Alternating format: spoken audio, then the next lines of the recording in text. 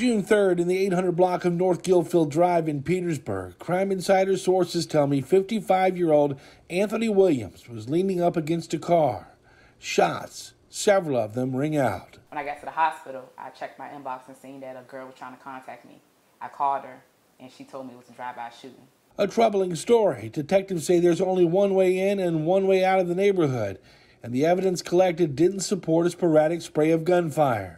In fact, the line of fire was at Williams and his car. Williams was attending a toddler's birthday party at this house, and most everyone in attendance could be considered family. They're just not saying anything. The time frame is not sitting well with me, because the time that they, had happened to call, my brother was outside on the ground. Williams, a devoted father and family man, he worked a lot of shifts at Sam's Club. You see him, you won't forget him. He always smiling, joking. I mean, anybody run across him, he don't mind helping anybody. And that giving spirit lives on in his sisters, daughters, and aunt, as they all vow to never